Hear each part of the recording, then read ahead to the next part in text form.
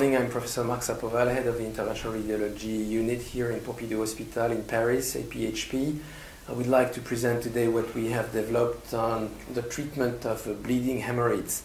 Hemorrhoid disease is a very frequent disease which is treated by different techniques, including different surgical techniques.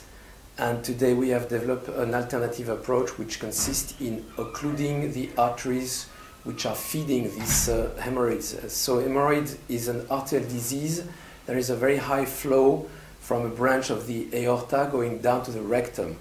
So what we do is relatively easy. Under local anesthesia, we go into the arteries very selectively and we inject into the arteries small coil, which is metallic wires, which will occlude the artery and reduce the pressure down the flow, thus allowing the treatment to reduce the bleeding of patients.